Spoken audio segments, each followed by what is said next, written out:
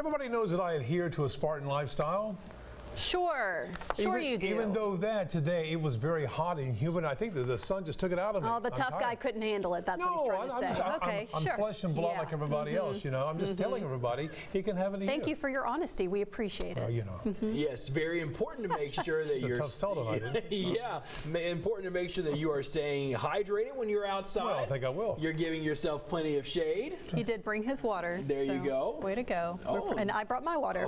I always do, though. Thank you, Neil. Great. There you go. Hey, Marcus, do you have your water? Yeah, it's over there in the weather center. Yeah, it's over there. Been drinking a lot of it today for sure. We're going to need to continue to drink that water over the next few days. Look at this afternoon's high temperatures. It certainly was a very warm day today. Had a couple of spots get right around 100, even above that. Linden at 100 this afternoon. Sulphur Springs to 101 today. 98 Tyler and Longview, 97 Mineola and Gilmer. However, the site in Gilmer did read about 102 from a bit earlier this afternoon. So essentially more and more locations are reaching that century mark. 95 Center this afternoon, 97 in Crockett. The heat index at times above 105 into the afternoon hours. Right now, still holding on to the mid 80s and lower 80s. Nobody into the 70s just yet. It'll be a slow drop down into the upper 70s as we get into tomorrow morning. Now, the upper high is going to continue to build in over the coming days, and it will get the strongest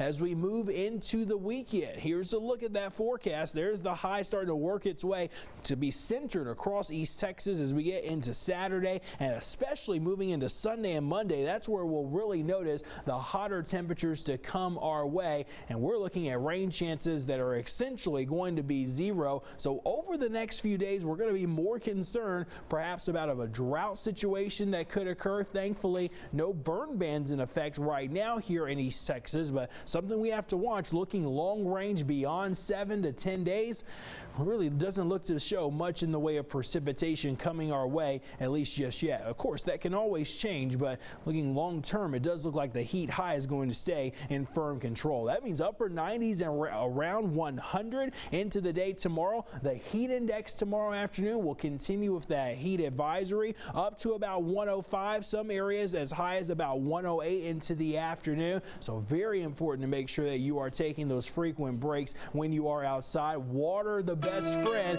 Yes, having some of those electrolyte drinks are great too. They help also, but water will be your best friend for this. 99 to around 100 as we conclude the week. High temperatures into the lower 100s as we go through the weekend. Maybe a couple of spots, so I think we'll reach between 101 and 103 Sunday, Monday, and Tuesday. The overnight lows continue to stay into the upper 70s and lower 80s. Here's deep East Texas.